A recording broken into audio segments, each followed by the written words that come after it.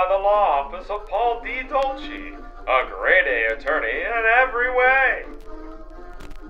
A battle of honor, a battle of civility, a battle of good versus evil. Grapplereel presents the Battle of Boooze. Celebrating the only way he knew how, Jock Samson decided to throw a shindig at Mahall's 20 lanes, one of the hottest hideaways this side of the Cuyahoga.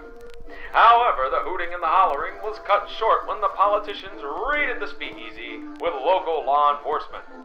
Luckily, Samson brought his closest friends to fight and offered a challenge to the intruders. If the moonshiners lose, the politicians can take everyone in attendance to jail. But if the moonshiners win, the politicians get kicked out and buy a round of Pabst Blue Ribbon for everyone. Through a grueling contest that saw everything from beer swigging to body slams, Jock Samson, Bill Taylor, Arik Cannon, and Whiskey Dickerson outlasted the pesky politicians. Rounds of hooch were handed out, and a party continued into the night hours. But the politicians would not go down so easily.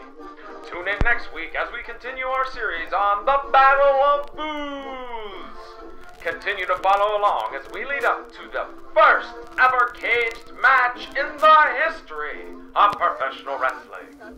Prohibition versus Incarceration on Sunday, August 28th in Norwalk, Ohio for Old Wrestling and yet another extravaganza of wrestling exhibition.